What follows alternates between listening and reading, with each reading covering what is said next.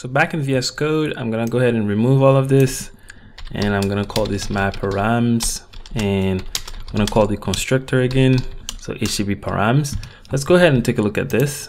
So here in this constructor, you can see that it takes options, which is of type HTTP params options. So we can go ahead and take a look at this class. So you see, it takes a string array, and then you can pass it a string or a read-only string array. So let's go back to the service.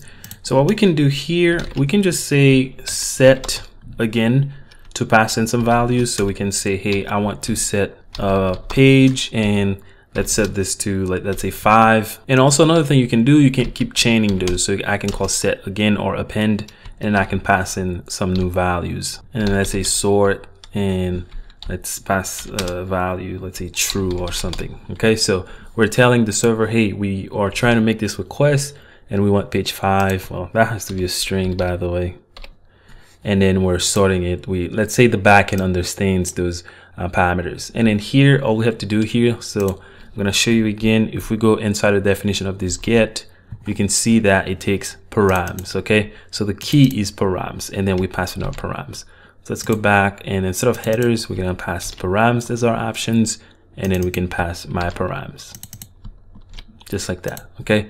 So now if we go back to the browser and go back to our application, let's refresh, and let's go here. You can see, if I expand this, you can see we have page 5 in sort equal true. Okay, this server doesn't understand this, so obviously we're not, these are not being used in the backend, but you can see they're being set here. So let's go back to the code, and it's the same with the append. So I can say my params and then equal my params that append, and then I can pass in some key and some values again. So I can say name, and then I can pass in my name here. Okay, so that would work as well. But the only thing you have to remember is this is immutable. So if I have this code doesn't work, okay? Because you can't change the instance itself. It's immutable. So whenever we create this my params, it's immutable. Okay, so it's gonna do this and then return an instance. And if we call append again, it's gonna return another instance with the additional value that we passed in. If we keep it like this, you'll see that, well, I can actually show you that. So if we go back and refresh the page, and you can see, we don't see that one that we passed it with my name. But if we change this to my headers, my params, okay, so whatever instance this is gonna return, you reassign it again to this value here, which is why I define a let here and not a const, because we're changing this value here again on that line. So now it should be there. So if we go back, as you can see, name equals junior. And again, the difference is with set, it's gonna override the value if the value already exists. With append, it's just gonna add one more. So if I do copy this and then paste it down, so you see the keys are the same, but then let's say I pass in some random name, John, okay? And save that, go back to the browser. You can see it passed names, junior, and then name equals John. If I extend this, okay, you can see it here. So it puts the name 2 times. So now let me show you how to use the constructor. So let me go back and let's go into the signature again. So you see it takes the constructor for the HTTP params. It takes an HTTP params option, okay? And we're gonna call it options, as you can see here. So if we go into this class, you can see it takes a read-only array or a string, and then you can call from string or from object. Okay, so I'm going to show you how to use those as well. So let's go back to the service, and on top of the class, let's go ahead and define some params. So read-only, because it has to be read-only, and then more params, let's say, and then let's say this is equal to some array. Okay, I'm going to show you how to use the from object. So here, let's say we're going to pass in 2 values. So name or something like test, and then pass in test again. Let's say test2. Okay, so now we have this read-only array. So what we can do when we call the constructor is gonna remove these.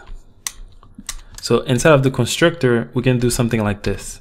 So remember, it takes some, let me show you again, HTTP params options. And when we look at those, you can see you have from string and then from object. You can see the from object is an object with an array of string and then a string or a read-only array of string. So we're doing the read-only array of string. So here, I'm gonna remove those so that you can be clear. So we can do something like this, the params, and then set it equal to an object, because remember the option is an object. And then this needs a key and a value. So remember the key can be an array of strings. So we're gonna say, let's say this is test list, and then set the value to this, that, more params. Okay, so this is the read-only that we have defined on the class. So now what we can do is I'm gonna remove the constructor and then put it after this. And inside of that constructor, we can call the from object. Okay, so I can say from, you can see I have the option coming up because it's part of the signature, and then I can pass in the params just like that. So now if we go back to the browser and refresh, and if we look at this, you can see he was able to extract the value and then set them. And if you go back, we set this as the name. So test list is the key and the value is test and then test2. Or maybe we should name this test1. And then if you want to use the constructor that way, then you have to call the from object. And what it's gonna do is just gonna extract those values and pass them in this here. Or what we could do is we could just pass in this entire object in here as well. So we didn't have to define this extra variable here. We could have done something like this, and that would work as well. So this is the key and those are the values. And since this query parameter is gonna set it like multiple times, so it's gonna fit test list, and then it's gonna do test1, and then test list, test2.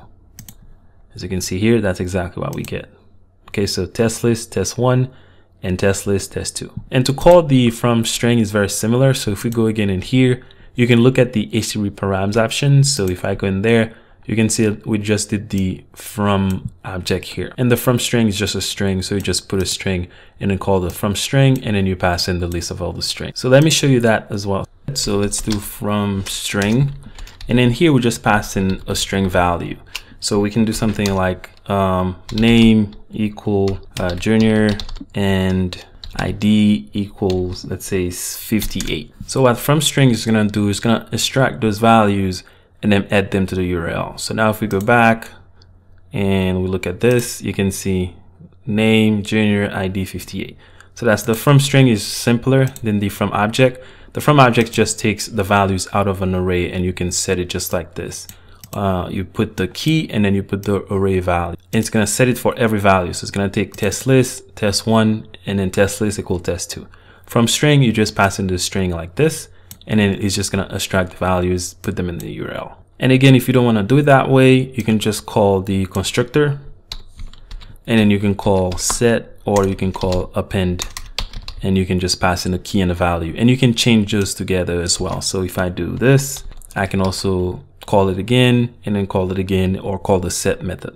And like I said, you can also do the string manipulation yourself. So you go in here and then pass in your values inside of this function right here, and you can do the string manipulation, but that's a little bit harder. And that's exactly why we have this HTTP params here, because we can use this class to set those values, and it's gonna make everything easier for us. And you can go inside of this class and you can use some of the other functions you see in here, but it's pretty straightforward. It's not really complicated. It's very simple to use. We're gonna continue looking at all the other options, and I'm gonna show you what they mean. So as you can see here, we have report progress, response type with credentials, and observe. So we're gonna take a look at those as well.